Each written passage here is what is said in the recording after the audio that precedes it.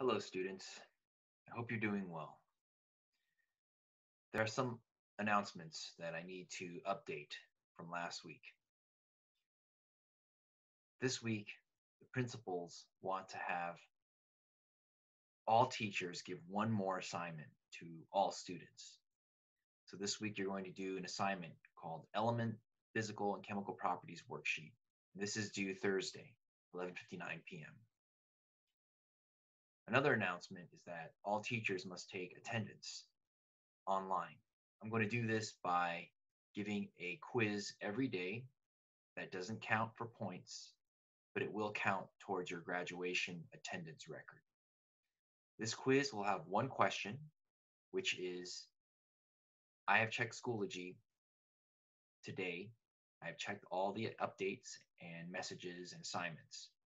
And then it's going to be a true false question. So as long as you click true, I will mark you as present for today's school day. If you mark false or don't do it, then you're going to be marked as an unexcused absence, and that'll go into your attendance record.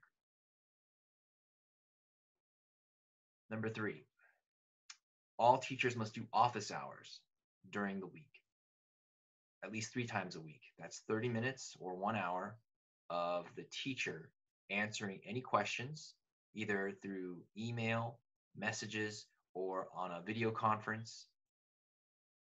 The student can get a question answered or receive tutoring. So that all teachers have to do this. And I'll be sending out a survey this week that says what times are best for you. And then I'll do an analysis of all the responses and see which times work best. Because I'm not going to do office hours all day.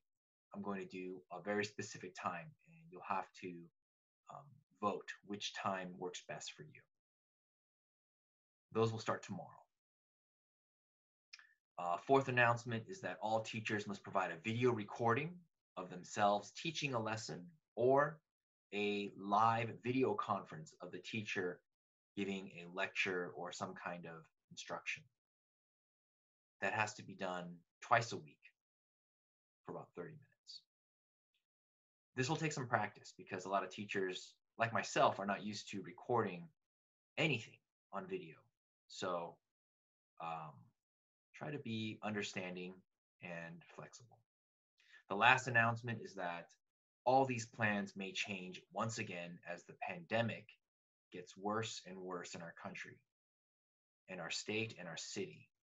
So please be flexible and understanding and patient as the teachers continue to meet with other teachers, principals, and learning professionals and do our best to find out what really works and doesn't work for online learning.